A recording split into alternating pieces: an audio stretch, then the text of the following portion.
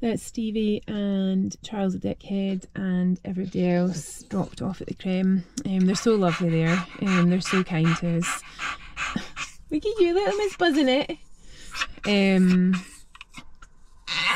It's hard to know how to feel actually. I think I just put everything, I've gotten very good at just kind of putting, it's all just over there. I just keep everything, you know, you do, you just protect yourself, and it's just like, that's over there. Once they're in the freezer, and I can just sort of, right, that's that dealt with for now, and then I'll deal with the emotion of it later. And I always feel it when I go to the crem. It's that moment of like the last time ever, you know what I mean? Like, it's the last time you'll ever see them that way, you know? It's that last. But there isn't another option. I think it does make it a lot easier when there isn't another option, you know.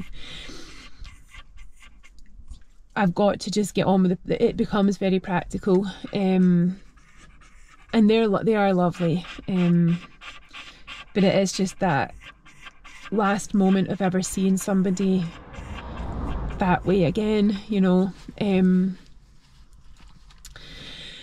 But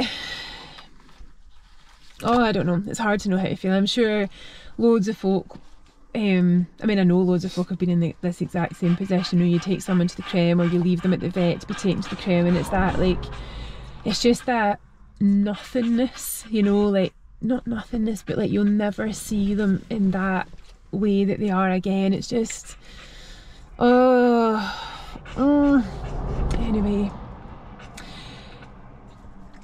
anyway, I'm not making very much sense in this. It's just hard to, it's hard to keep up sometimes, you know. It's just, everything happens so quickly, and I've just got to kind of, almost like the emotions playing catch up. But I've done my job as a mammy. Everybody had good lives, and mostly good deaths. You know, sometimes things happen and it's not, death isn't always nice, and it's kind of unpredictable, and, you know, like with Stevie. But it's always, I always try to make it as good as I can, whatever is thrown at, because you just never know what's coming next and how things are going to go. And I think it's just that, almost like with grief, like, grief hurts because you don't accept it, almost, and the pain is in the resistance of it. But because I've not had a choice but to accept it, it's either accept it completely and be completely okay with it, or it's going to destroy me, because there's so much that it is make or break. It's make me or break me. And it isn't your choice but to make me, and in a way that's actually quite a relief. It's almost like a burden's been lifted, because I can't grieve in a way that's going to be destructive to me and to my wains. I've got to grieve in a way that's going to make something good out of it, and that's actually a really, really nice thing. It sort of almost even takes the pressure of grief off. Like, I don't feel guilty about not grinding to a halt. I feel good about not grinding to a halt, not giving up, not giving in, not letting it destroy me, not letting it hold me back. Almost like I use it to push me forward now. So it's taken that pain and the guilt sometimes, and the sorrow and the longing, and the just anyone who's grieved for somebody knows exactly what I'm talking about. Like, it fucking hurts. It really fucking hurts. But with Stevie, he's there with his hobnobs, and it was a good he had a good life, and I'm proud of that. You know, I'm proud that I could give him that, and I'm pleased I could give him that, and I'm also pleased that that pain that I feel, and guilt, because I wish I had spent more time. I always wish I'd spent more time. That's something that, no matter how long I do this, I'll always wish that I had more time with all my wains.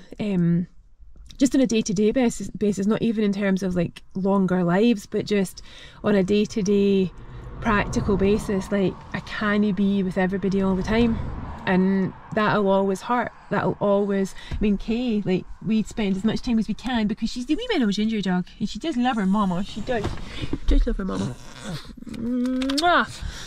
But I wish I could spend all day with her. I wish I could spend all day with Bruce. I wish I could spend all day with Stevie. And maybe not so much Charles the dickhead. I didn't really want to spend all day with him.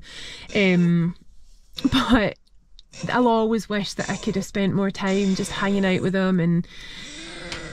But it's not all about me, and as long as they're happy. I mean, Stevie was so happy up on his hill. He was the best view in the entire place, and he was blind. That's just the way. It's just like, I love it. So, and I feel really satisfied, I would say. It's very fulfilling to be able to give somebody a good life, to be able to accept their death, help make it easier, make it less distressing or painful or lonely or whatever it is that you can do for somebody.